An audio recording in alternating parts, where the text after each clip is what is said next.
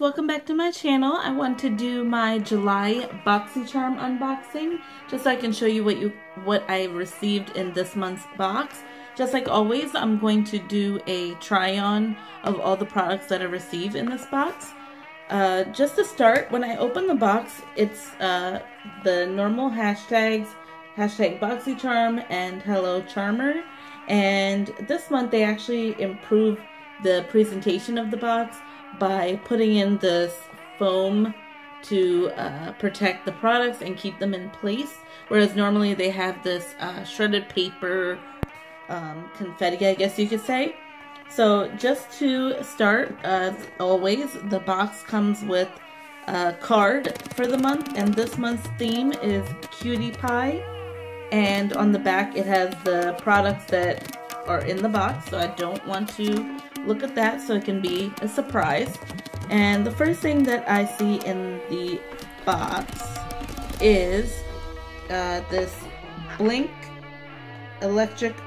and Boxycharm Electric Eyes palette, and it has, looks like there's a few details on the back. It has 5 colors, and this is how the colors look. So I'm just going to do swatches on my hand just so I can show you what the color payoff is, and then I'm going to try it on my eyes. So these shadows actually feel really creamy. It kind of feels like they are a cream shadow. I think it's so similar to ColourPop, I would say, if I had to compare it to something.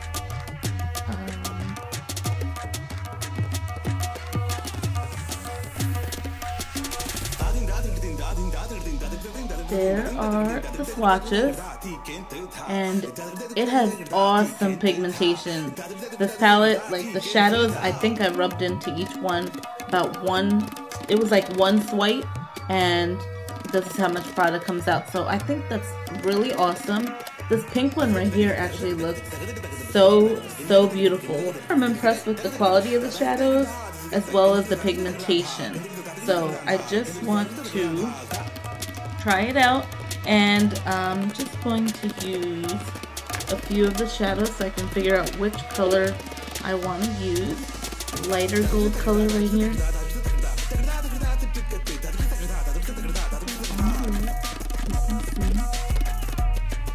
And that is amazing pigmentation, and it's really bright.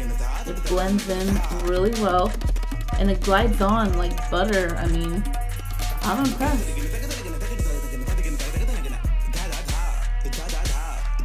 That looks really good. And it's pretty easy to pick up the product with a brush. I'm gonna try it in just a second to see whether it applies better with my fingers or with a brush, because I know a lot of times when they are cream shadows or similar to that formula, they do tend to apply better when you use the brush.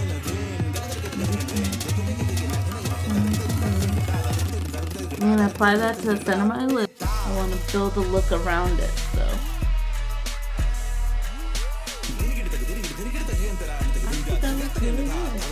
So I like that palette. Again, these are the colors on the palette.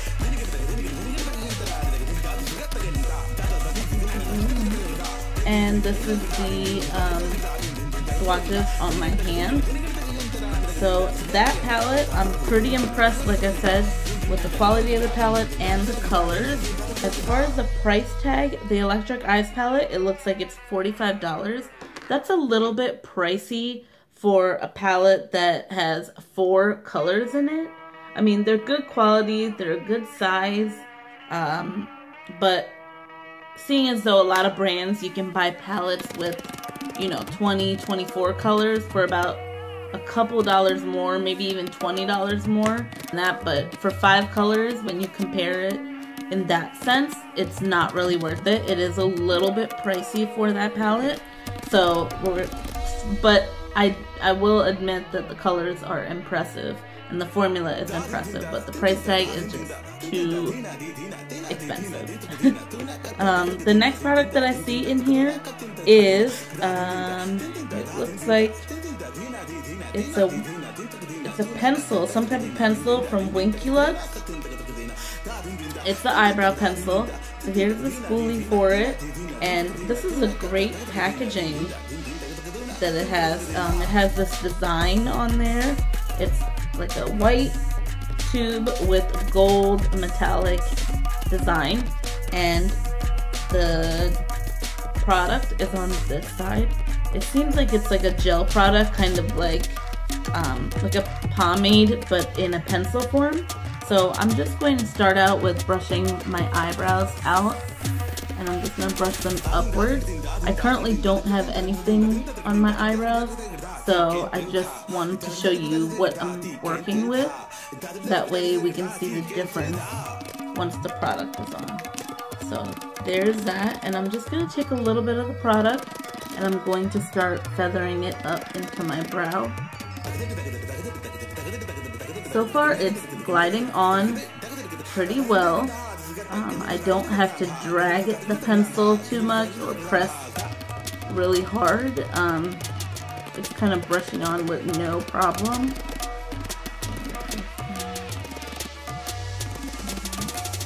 So I like to draw it a little bit, but I'm following the natural line of my eyebrows.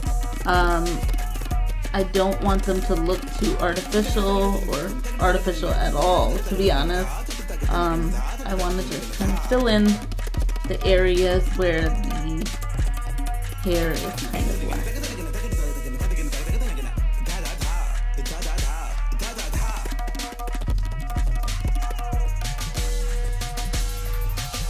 Alright, so I filled that in, and then I just like to go back in with my spoolie and blend it out.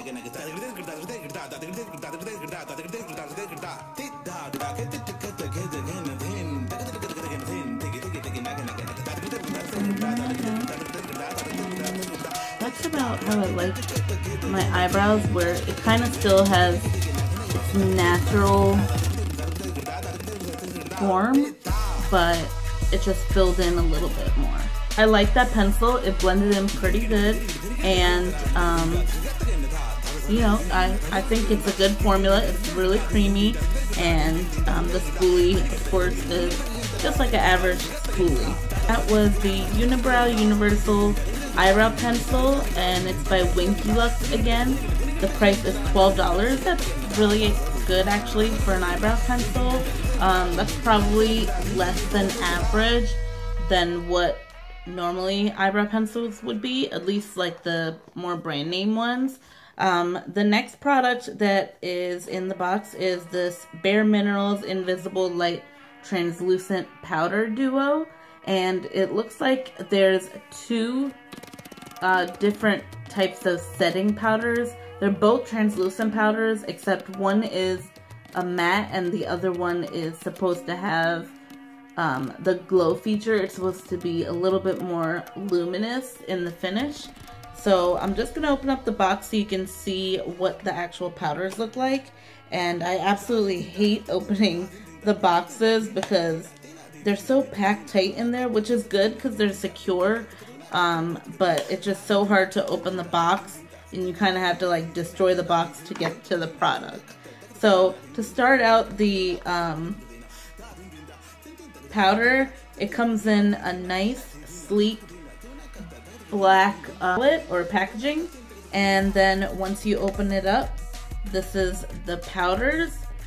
This side is the glow, and it does say glow, and the other side is matte. So I'm just gonna pick up a brush and try out the powders to see what the finish is like. I'm just picking up the matte one to kind of just brush it all over and see if I see any type of difference in the finish.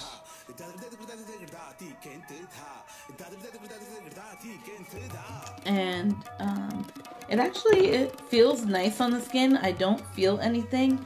When I feel the product in the palette, it kind of feels weird, like it's like one of those styrofoam, like if you've had like a styrofoam cup, I guess you could say, and that's what it feels like, the outside. It is pretty silky, but it just feels so weird. It's just something that's different than a lot of setting powders. I guess also I use more translucent setting powders that are loose, so it's been a while since I've had an actual firm setting powder. So I'm just gonna touch the glow one and see if I see any difference with that. I'm just gonna kind of brush it to the higher points of my cheeks where I would normally put my highlighter. I do have some on from the day, but I'm just gonna try that on to see if I see anything. And I don't see any type of difference. I think it's strictly supposed to be a setting powder, so. But as far as the finish, I mean, I don't feel anything extra on my face or anything heavy. It did brush on pretty easily and it blended into my skin easily as well. And it is a smooth formula. It's not like grainy or anything like that. It's pretty smooth. So that Bare Minerals Duo, it is $32. The next product that I see in the box is this lipstick, and it's from a brand that I recognize and I love a lot, and it's the ColourPop. It's the ColourPop Ultra Matte Lip, and this is in the color Beeper. And I actually really love ColourPop products because they're affordable and they're good quality. You know, a lot of times when you see brands that have affordable or low price products, you kind of get what you pay for and they're low quality. But ColourPop is different than that. Everything that I've tried from them has been good quality, from their shadows to their lipsticks. I haven't purchased anything from them in a while. That's just because I haven't bought any makeup in a while. But this is what the ColourPop Ultra Matte Lip in Beeper looks like. And this is such a nice color. It looks like it's pinkish in the bottle or in the tube, but I think once you put it on, it is a little bit deeper than that. I have been wearing this for the past few days just to try it out, and it actually has a very, very different formula than all the other lipsticks that I've tried from them. I do have a few of the Ultra Matte lipsticks, and they came in a holiday collection and they're mini, so I'm not sure if that makes a difference, but this one ends up to be a little bit smoother. So naturally, just like most lipsticks or liquid lipsticks or lip glosses, it comes with a doe foot applicator. This one has a little dip, so it kind of holds a lot of the product, and that way you're able to, you know, kind of fill most of your lips before you have to dip into the tube again. So I do have some lip balm on right now. I'm just gonna wipe that off.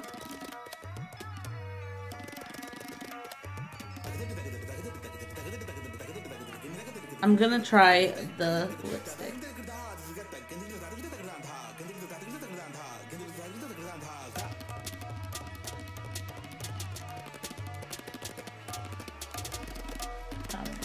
So that's about 2 dips into the tube, and that's strictly because I just didn't dip that much in the first time that I dipped it into the tube.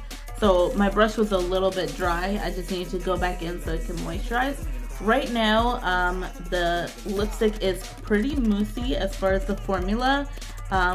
It does have a little bit of stick. It hasn't dried down quite yet, but the first application, the first coat is pretty moussey and smooth. It just slides on. Whereas a lot of the other Ultra Matte lips, the ones that I have at least, like I said, I don't know if it makes a difference as far as the formula, but to me there is a difference because this one is more moussey and glides onto your lips, whereas the other one, it's like a thinner formula and it just kind of wets your lips, and then it's like suddenly so dry and your lips turn a little flaky and dry, and you can see the cracks, the lines in your lips, which that part, as far as seeing the lines in your lips, is a normal matte liquid lipstick or matte lipstick type of deal. But there are a lot of them that make it a little bit more comfortable, and I feel that this one is one of those.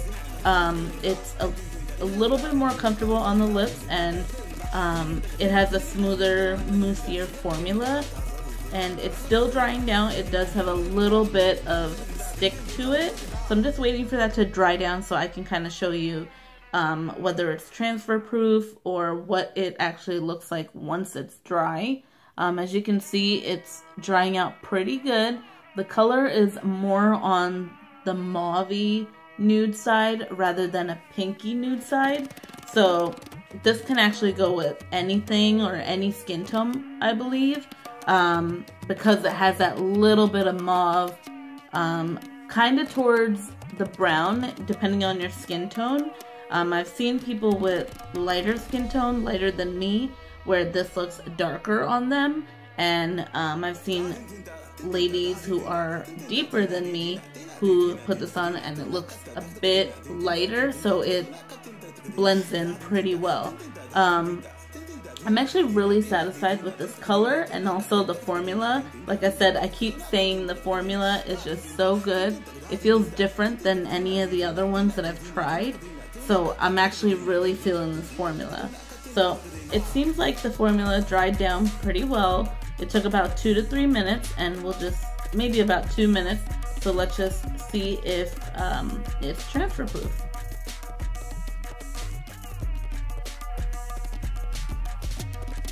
Alright, so I do see some transfer, but I don't think it's dried down quite well. So let's just wait a couple more seconds. Normally once we put on lipstick, we don't just go eating right away. We kind of give it time to set. So I'm just going to go through that. So while we're waiting, I'm just going to go on to the next product, and we'll go back to the lipstick once it's dry. So the next one is this Project Beauty Spray Set Go, and this is a setting spray. It looks like it's 2 fluid ounces, so it's a little bit bigger. It's an ounce more than a standard foundation. This is a frosted plastic bottle. You can kind of squeeze the bottle, so that's how it is plastic. It's very comfortable, it feels sturdy, and it has this lacquered top. And once you take it off, the standard nozzle. So I think this is a good size. It looks like it'll last. You can make these minis last. It's a good travel size, so I think this will work out well. I'm going to just spray a couple sprays out so I can make sure that the initial toughness of the nozzle kind of goes away. Alright, so I'm just going to spray it around, and I'm going to do it just like the YouTubers, make it a little bit glamorous. And it has a nice spritz, and it does saturate your face pretty well. My face feels very, very saturated. Fortunately, you can't see it looking soaked, but it feels soaked. And the smell kind of is like glue. It doesn't smell that pleasant at all. But as far as the setting spray, it feels good. It feels refreshing. I can feel it kind of like wrapping up my makeup and just kind of pulling everything together. You know, a lot of times you want to use a setting spray. If you look cakey, you can kind of spray the setting spray and it'll kind of relax the makeup so it all just meshes in together. And also setting sprays, you can get them depending on what kind of skin you have. There's hydration setting sprays, and there's also oil control setting sprays such as like D-Slick. There's photo focus setting sprays, which would be like the Wet n Wild right here that I have, and this is almost done. So I made this last for a while. Setting spray, it's again by Project Beauty, and the price is $32, which is a little pricey, but I mean, yeah, it's pretty pricey for this size because, like, if you look at the, let's see, so this one is 2 fluid ounces, and this one by Wet n Wild is 1.52 fluid ounces, and obviously this one is shorter, but it's only a little bit less product than this. And this has lasted me for a while, and it was only about, I think, like $3-4. I was gonna say the other hand, but I have the swatches on here. So let's try it again. And there's no transfer. So it does take a little bit to dry down. That's standard with any liquid lipstick, so I don't think that's a huge issue. But I think that it's such a great product. It feels good on the lips. It's a great color, and also it's a good price. I believe the price for this, the Ultra Matte Lip by ColourPop, it's $6. And that is absolutely amazing because, you know, standard liquid lipsticks on, you know, for other brands, bigger brands, just like ColourPop, are about $20 plus. So I would say that this is a steal. So that was the last of my Boxycharm items that I received for the month.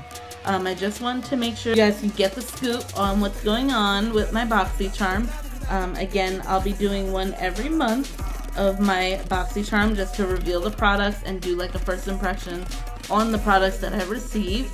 I want to thank you guys for joining me today, and thank you for your support. If you're new, welcome to my channel. I really appreciate you visiting, and I would really appreciate it if you could like and subscribe so you can stay tuned to see more of my videos, because there will be some more. If you're like an older subscriber or older friend, family of mine, I really appreciate you supporting me, and thank you again.